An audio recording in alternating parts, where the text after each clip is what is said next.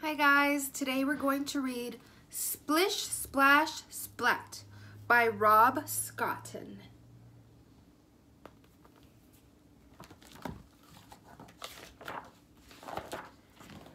Splat purred happily in his sleep as candy fish of all shapes and sizes swam through his dreams. He reached out to catch one.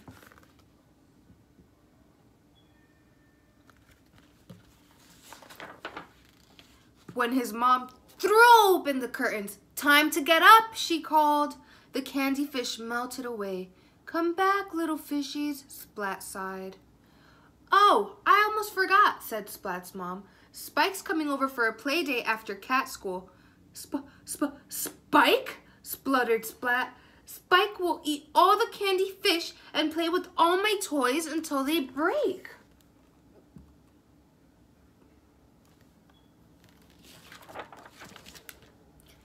"There will be plenty of candy fish. And we'll put away your favorite toys," said his mom. "Although, wouldn't it be nice if you shared?" "Sure, with anyone but Spike," said Splat. He's a show-off. He calls me names and he doesn't like me." "I'm sure he really likes you," said Splat's mom. "Now get in the bath or you'll be late." "But water is horrible," said Splat. "It's scary and wet and makes me soggy. And don't forget to wash behind your ears," said his mom.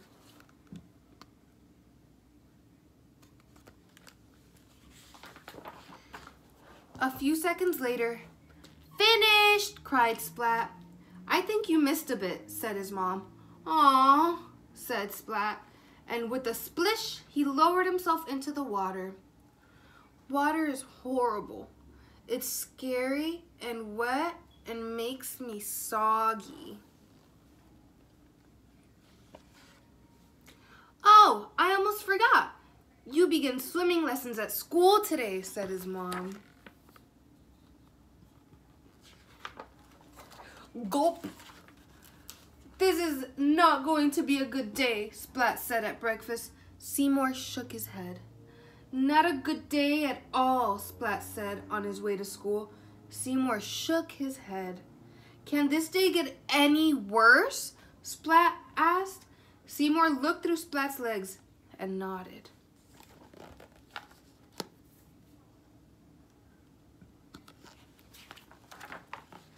"Hi, Splatty. Last one to school is a loser," said Spike with a grin. Spike spread through a puddle and with a splash and was gone. "What a show-off," said Splat. "This is definitely going to be the worst day ever." In class, Mrs. Wimpy Dimple made an announcement. "Today, class, we are going to learn how to swim." The class fell silent, almost.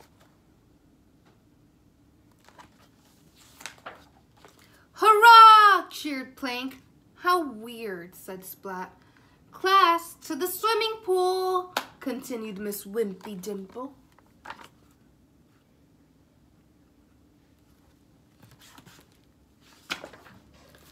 The class lined up by the pool. "Splat forgot to put on his swim trunks," teased Spike. Everybody laughed. "No, I haven't. They're black and furry," Splat replied.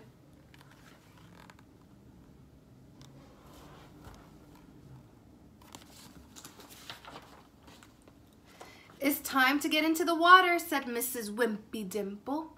"Yippee!" cried Plank, and he jumped into the pool. "That's really weird," said Splat. "Me next!" cried Spike. Spike rushed up to the pool edge, but then he stopped and stepped back. I forgot something," he said. Some of the class slowly stepped into the pool.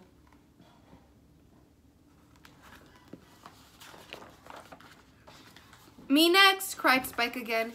He rushed to the pool edge, but once again he didn't get in.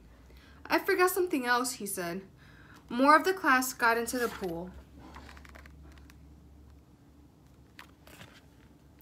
Soon, there were only 2 cats left by the side of the pool, Splat and Spike. "Come on in," said Mrs. Wimpy Dimple. "It's a lot of fun."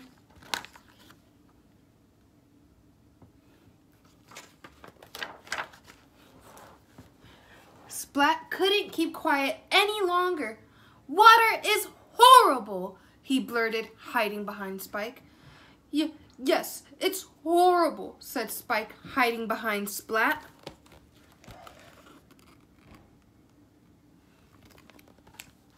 "Water is scary and wet," they cried together, "and it makes us soggy." Splat was confused. He thought that Spike wasn't afraid of anything, but Spike was just as scared as he was. Splat felt sorry for him. Splat looked at Seymour. "Aha," he thought. Then Spike saw the strangest thing. A candy fish floated in front of his face. Spike tried to catch it. He missed. He tried again and again. He still couldn't catch it. Then he made one last effort and finally, yum!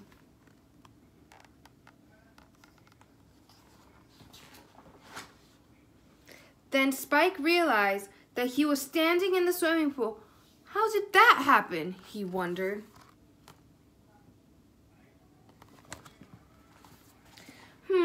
It doesn't feel horrible or scary or too wet, thought Spike. "Hey, Splatty, last one to the other side is a loser." If Spike can do it, so can I, thought Splat. He took a deep breath and jumped. Splat! It tickles, said Splat.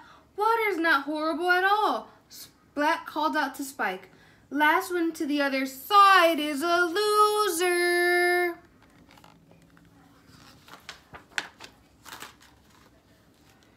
Later that day, Spike went over to Splat's house. He ate lots of candy fish and played with Splat's toys, but he only broke one. He also gave Splat the perfect present. What do you guys think it is? Swim trunks. I hope you guys enjoyed. Thank you for listening.